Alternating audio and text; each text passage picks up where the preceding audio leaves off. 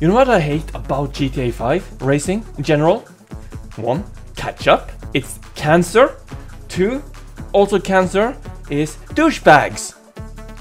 I've been leading this fucking round or race since about 20 seconds into the race, and now, just now, I'm one jump and one turn away from finishing the fucking race ahead of everyone else.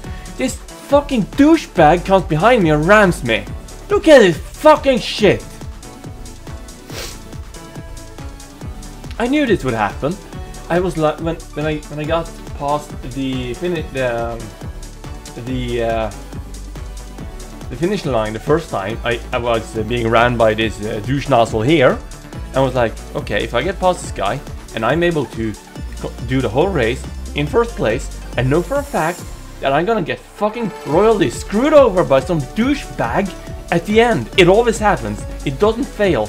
I'll be leading from the start, from 3, 2, 1, 0. I'm in the lead, and just as I'm about to cross the finishing line, these fucking douchebags and their fucking catch-up screws me over.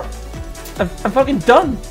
I'm never ever gonna be racing in GTA 5 ever again unless I'm the fucking host and I can turn off this fucking option called catch-up.